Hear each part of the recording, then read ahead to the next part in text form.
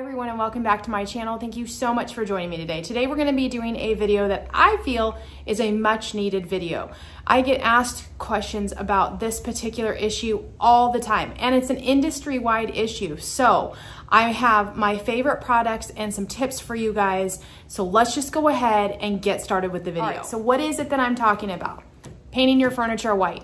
It can be very problematic, especially if you want to add extra durability and top coat that white. So what I'm going to talk about today are a couple of the products that you don't need to use a top coat on, but if you do decide to top coat, a few things that you can do that may help alleviate that issue. Here's the problem. It's an industry-wide issue that white will yellow on its own over time.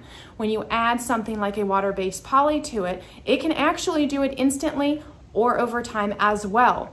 So here's the thing. There are many products out there that are all-in-ones that will provide you the durability that you need without having to top coat that white.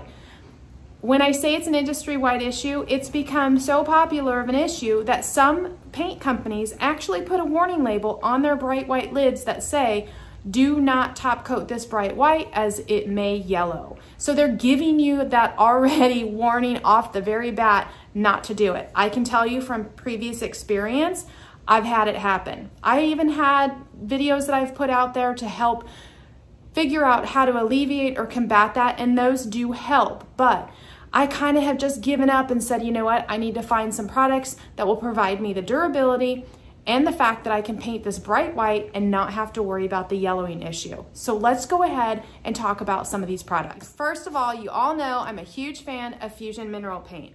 One of the reasons is because this paint is a paint and top coat in one. It's got 100% acrylic resin top coat built into the formula.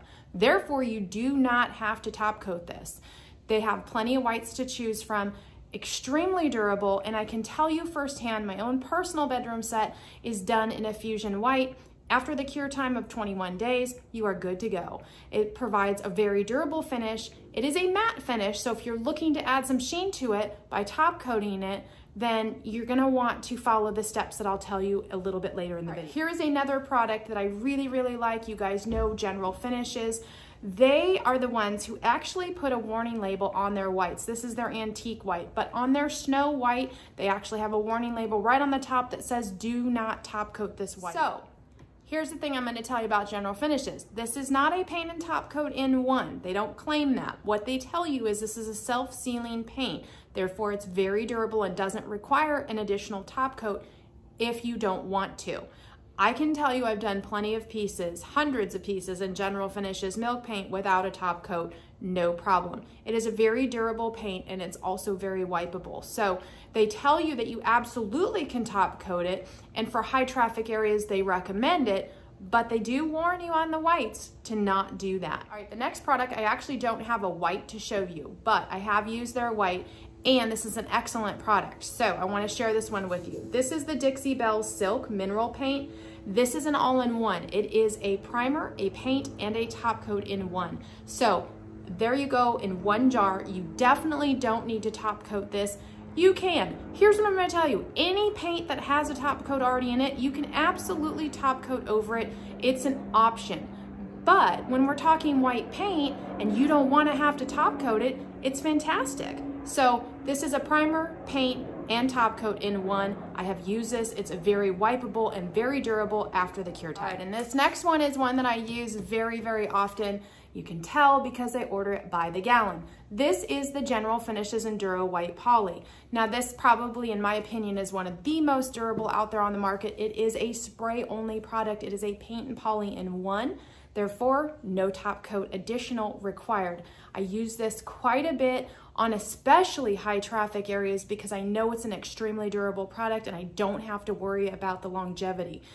Definitely isn't going to yellow either. Okay, so here is our piece that I just completed in the Enduro White Poly, and I get a lot of sunshine right now on my staging area, but just so you guys can see the sheen, it's a satin sheen is what I chose. This is going in a kid's bedroom.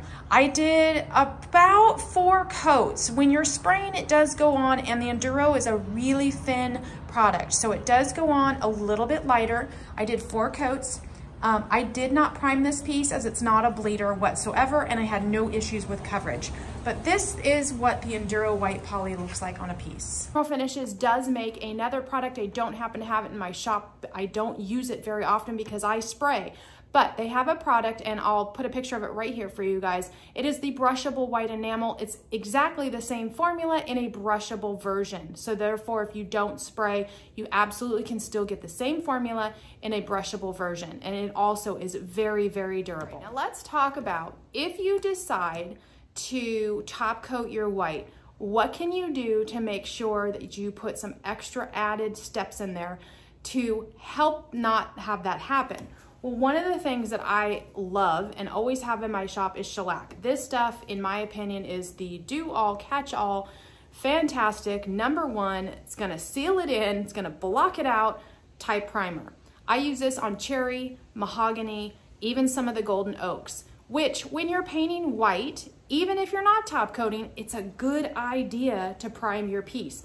That will block any tannins that may bleed through and also turn that yellow. So it's not just top coating that can turn it yellow, it's the tannins in the wood that can bleed through. So if you stop that by putting this underneath your project, you're gonna be that much better off not to have any yellowing. Last but not least, I have another one that I like to use in my sprayer. It is also brushable, and that is the General Finishes Stain Blocker Primer. This is a white colored primer, so it's great under white paint. It's a stain blocker. Again, will help those tannins from bleeding through and make your project that much more susceptible to that yellow coming through. All right, you guys, that is it. We are at the end of the video. Thank you so much for joining me today. Hopefully this video was helpful for you guys. Thank you so much for being a part of my channel. And if you're not subscribed, make sure you hit that subscribe button as well as the post notification bell so that you know when all of my latest videos have been released.